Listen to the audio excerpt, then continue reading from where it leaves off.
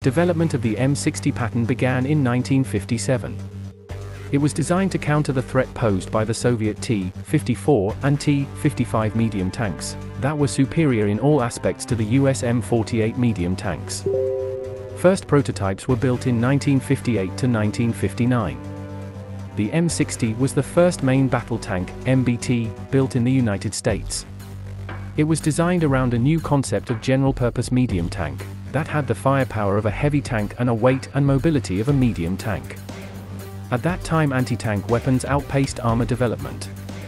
By the 1960s, anti-tank rounds could easily penetrate up to a meter of steel, so importance of heavy tanks was diminishing.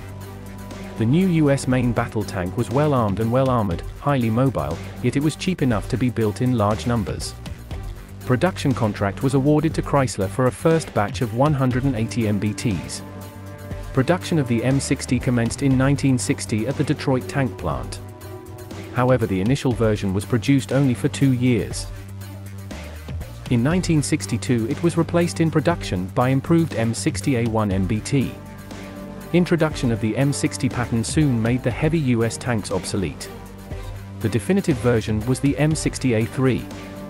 It was adopted by the US Army in 1978. Production of the M60 series ceased in 1987. More than 15,000 of M60 series tanks and variants were produced for the US Army and export customers.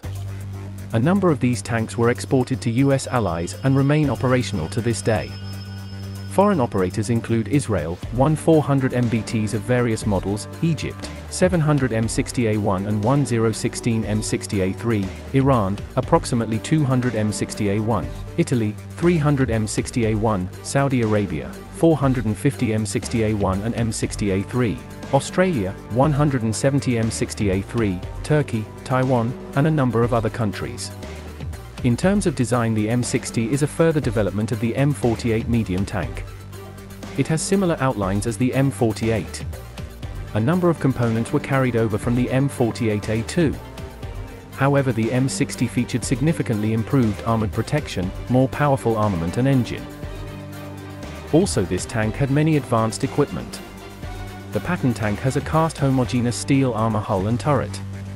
The M60 was better protected than the previous M48. New commander's cupola with heavy machine gun was added. The early model, sometimes referred as M60A0, had the M48 turret. However, it was fitted with a more powerful M68 105mm rifled gun. It was a British L7 tank gun, license produced in the United States. At the time, the L7 was a standard NATO tank gun. It was used on contemporary tanks, such as French AMX-30 and German Leopard 1. The gun of the M60 could be replaced in field conditions. Early versions of the M60 had no gun stabilization and could not fire accurately while on the move. The tank required short stops in order to aim and fire its gun. The 105mm rifled gun could penetrate 120mm of rolled homogeneous armor at a range of 2,000 meters. A total of 60 rounds of 5 different types were carried for the main gun. These include APFSDS, APDS, heat, HESH, and smoke rounds. Secondary armament consists of coaxial 7.62mm machine gun. There is also a 12.7mm heavy machine gun, mounted in the commander's cupola. It is fired under full armor protection. Some M60 tanks were fitted with a searchlight over the main gun. The M60 was the first US tank fitted with diesel engine. Previous US tanks were powered by petrol engines. The M60 was fitted with a Continental AVDS 1790-2 diesel engine, developing 750 horsepower. This engine can be replaced in field conditions within 4 hours. The M60 tank has a torsion bar type suspension, which is made up of 6 road wheels with the idler at the rear, with 3 track return rollers.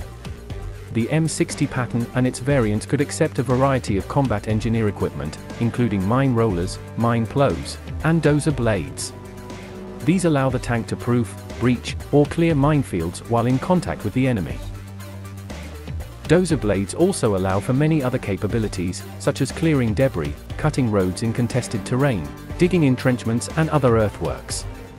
Some export operators of the M60 Patton MBT locally applied a number of improvements to their tanks in order to increase their survivability.